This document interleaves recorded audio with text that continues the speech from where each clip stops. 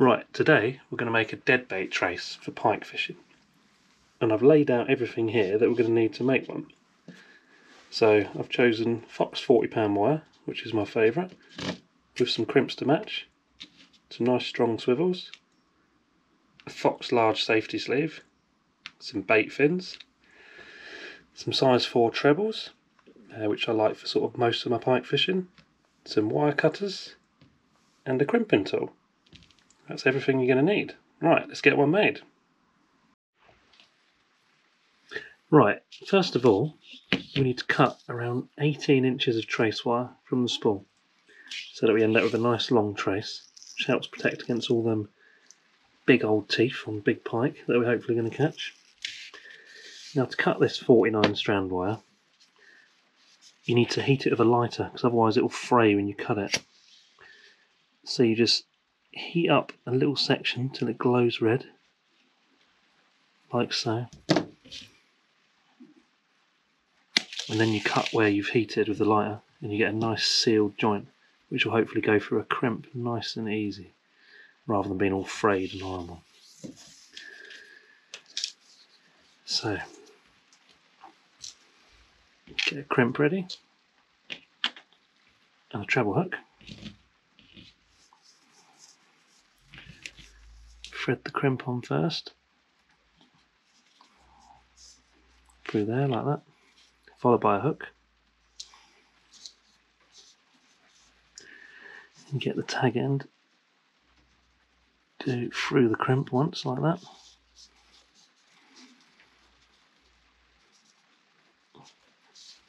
And then, for a bit of extra security, we go back through the crimp again. So there's 3 pieces of wire through there, makes it a bit stronger. So it looks like that. And you pull it all down. Pull that down so you've got a small loop. So you've got a little bit of movement there. And pull the tag end down. Let's close that loop down to the top. And that's ready for you to crimp. Got the Fox Rage crimpers. I use the front end. Just make sure that's central in the slot, like that, and squeeze down as hard as you can so that it's crimped down really well. I use 2 hands for that. Just carefully take it out of there and trim this tag end. You can go as tight as you like on there and trim it down like that. That's your first part done. That's nice and strong, that.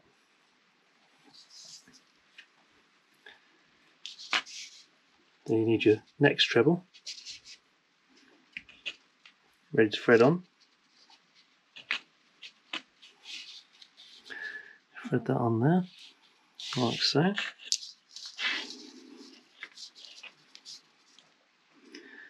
You want about 3 to 4 inches, depending on the size of bait. I always try and keep them fairly consistent. So about that, about a 4-inch gap, which suits sort of your average bait. If you're using sort of 6 to 7 inch baits, maybe half a mackerel tail or a smelt, that type of thing. And then it's a bit like a knotless knot that you'd use on a carp rig. So you lay the trace along there, it's coming out the eye, pull it back down while keeping it tight, round the bend, and you go round the shank of the hook twice, then 3 times, pinch it in place, pass the end of your trace wire back through the eye, so that's on there, all neat like that, holding it all in place, like so. Then you get a Fox large safety sleeve. I like to thread this on before I put my swivel on.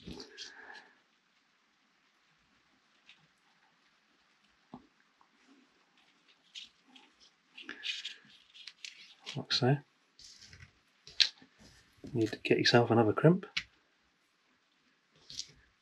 and your swivel. Well, it's just starting to fray on there a little bit, so I'm just going to burn it and cut it again to make sure it's nice and neat, because you won't be able to get a frayed end through the crimp. So if not, just heat that a bit more. If you just heat that until it glows and cut it off neat like that, goes through the crimp a lot easier.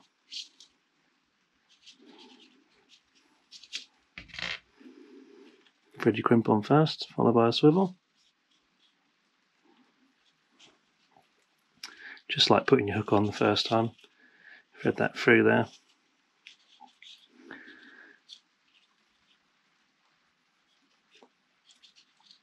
Then back through for a bit of security. So it's through, the wire's through 3 times. So it looks like that again.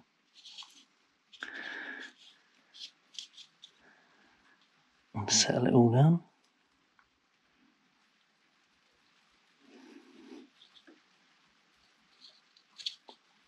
That's ready to crimp into position. Exactly the same as before, in the front slot on the pliers, making sure it's central. Give it a good squeeze with 2 hands.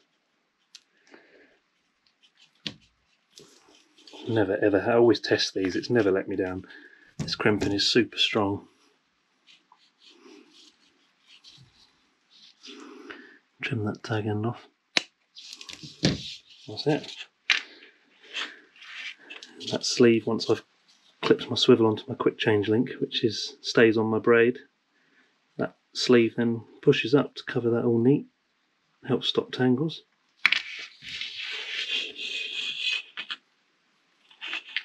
And one final thing I like to do, get some red bait fins.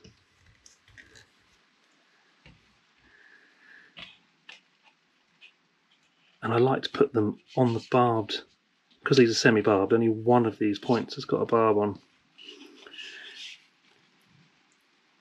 I like to put the bait flags on the barbed hook, because it's the barbed hook that you put in the bait. So if I'm setting up in the half light, I can see which point I need rather than trying to have a look. So I don't even need a torch to see what I'm doing. I can find the hook that's got the barb on it to put into the bait before I cast out. And an added bonus is if you happen to drop your rig on the floor, like in amongst the long grass, which happens typically when you're fishing, you can see it. These stand out, these red flags, so you can pick it up and get on with your fishing. And that's it. Only took a few minutes to tie, one very simple rig. Once you've a bit of practice, it doesn't take too long at all. And just to keep them all neat, I use a Fox rig bin, like this, which you can see is well used. I always keep about half a dozen traces on there.